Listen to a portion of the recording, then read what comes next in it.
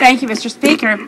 I rise this evening in adjournment proceedings to pursue a question that I asked of the Prime Minister November 21st of 2012. It related to the connection between, as I see it, what we're pursuing in the Canada-China Investment Treaty, which is, as we know, been signed in Vladivostok in September of 2012, was placed before this place for 21 sitting days, in which, unfortunately, and I stress unfortunately is a rather a weak term for what I regard as a large democracy deficit and a tragedy that we didn't get to debate the Canada-China Investment Treaty. But it is now sitting before the Privy Council, and at the point that the Privy Council of this country, most Canadians would take that term to mean the Cabinet, at the time that they decide to pass an order in Council, the Canada-China Investment Treaty will be legally binding on Canada, and given its difficult provisions, very difficult to exit the Canada-China Investment Treaty, compared to NAFTA, for instance, which has a 6-month exit clause that can be exercised by any one of the parties, Canada, the U.S., or Mexico. The Canada-China Investment Treaty is in effect for a first 15-year period. If a future government wants to exit the treaty, they need to give a 1-year written notice, and any existing investments from the People's Republic of China within Canada would be further protected for another 15 years after we try to exit the treaty. So it's essentially locking us in for 31 years. So I raised the issue with the Prime Minister on November 21st because he was just back, as we recall earlier in November, the Prime Minister had been on a trade mission to India. And some of the news reporting at the time had been a little misleading. It had suggested that we had a treaty with India on investments and that the Indian Parliament was not yet ready to vote on that treaty. And the Prime Minister's response was he was right. I had taken the newspaper coverage at face value. We do not yet have an investment treaty with India. And since the time that has elapsed since I could pursue this question in adjournment proceedings, a lot has happened in India on this subject. And Canadians, and I think I'm looking forward to the government representative's response to this, India is taking a very dim view of investment treaties, such as the one that now sits before Privy Council between Canada and the People's Republic of China. This class of agreements, investor-state provisions, do not open up new markets necessarily. Certainly the one with China doesn't. What they do is give foreign investors superior rights to seek arbitration damages against the country in which they're investing. In this case, in the case of India, India has decided, after a raft of suits from foreign corporations, they're looking at upwards of $5 billion in current arbitration charges against India. As recently as late January of 2013, the Indian government has decided to put a freeze on all investment agreements, so certainly any hopes Canada has for getting a new investor-state agreement with India are on hold, because India is putting on hold all investor-state agreements, and they want to reopen and renegotiate the ones they already agreed to. This puts India in the same category with Australia, that did a full cost-benefit analysis of investor-state provisions and decided they are not of benefit to Australia. South Africa is now also re-examining investor-state agreements. So I think it's time for Canada to do a cost-benefit analysis, as India has done, as Australia has done, and not only refuse to ratify the Canada-China Investment Treaty, never enter into one of these things ever again. Thank you, Mr. Speaker. The Honourable Parliamentary Secretary to the Minister of International Trade. Thank you, Mr. Speaker, and I thank the member from Sandwich Gulf Islands for her interest on this subject, and wish her good luck in maybe reaching a better understanding of it, Mr. Speaker. And I know she's new to this House, so she may not be aware that prior to us forming government in 2006, treaties such as the FIPA with China were never brought to this place. There was no opportunity to debate them. There was no discussion about them. So when we formed government in 2006, I think it was around 2007, we brought in the the rule that treaties would be tabled in the House of Commons for 21 sitting days. Of course, the honourable member didn't take advantage of those 21 days. Unfortunately, her party's not large enough to take advantage of those 21 days to force debate.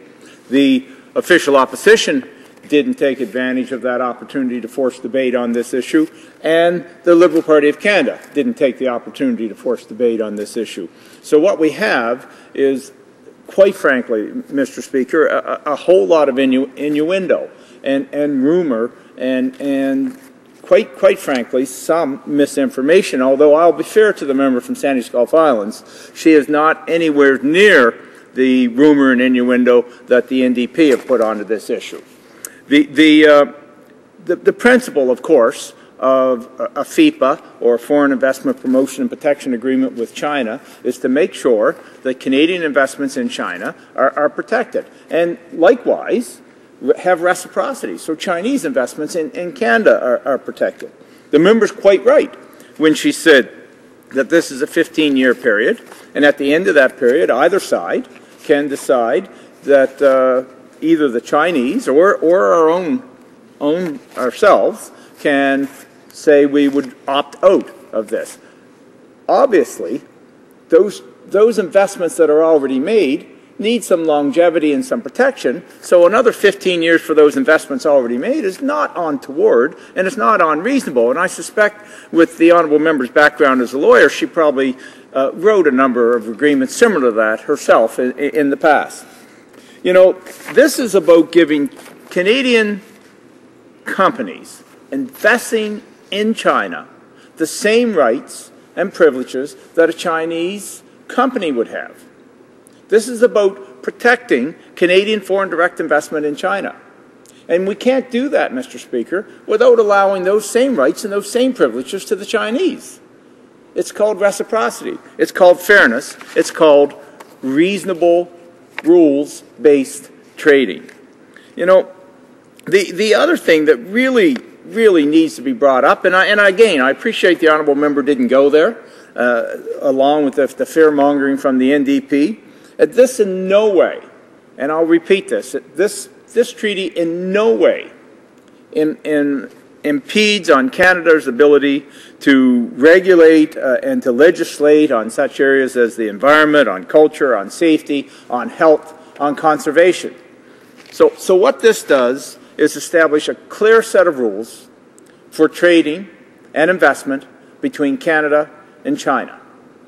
It promotes trade, it helps the Canadian economy, and it provides jobs and opportunities for Canadian workers. This is a good agreement, Mr. Speaker. The honourable member for Sandwich Gulf Islands. Thank you, Mr. Speaker, and I thank the honourable parliamentary secretary.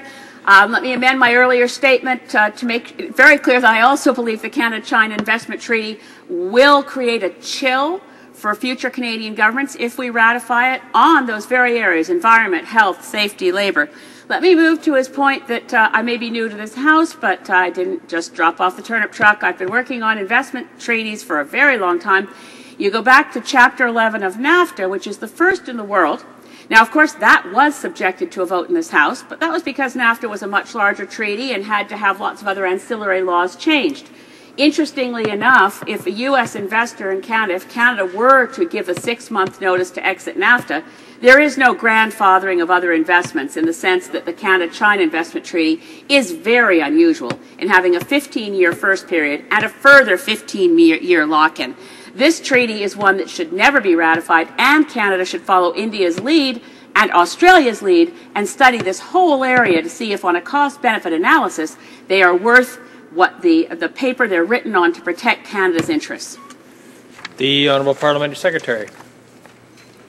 Mr. Speaker, I know I only have a minute to sum up, so I'm going to try to stick to a couple of important issues and just quite frankly and simply correct the record. Again, no way, shape, nor form does this treaty impair on Canada's ability to regulate and legislate in areas such as the environment, culture, safety, health and conservation. The honourable member is incorrect, and that is fear-mongering, and that is following in the footsteps of the NDP. It's very unfortunate to hear that type of rhetoric in the House, quite frankly, Mr. Speaker. This is no different than 24 other foreign investment promotion and protection agreements that we have already signed with other countries around the world. This is no different and very similar to the agreements that apparently dangerous countries, according to the honourable member, such as New Zealand, Germany, the Netherlands, and Belgium and Japan have already signed with China. There's nothing untoward here, Mr. Speaker. This, again, is broken down to rules-based trading. Everybody knows the rules. That's fair trading.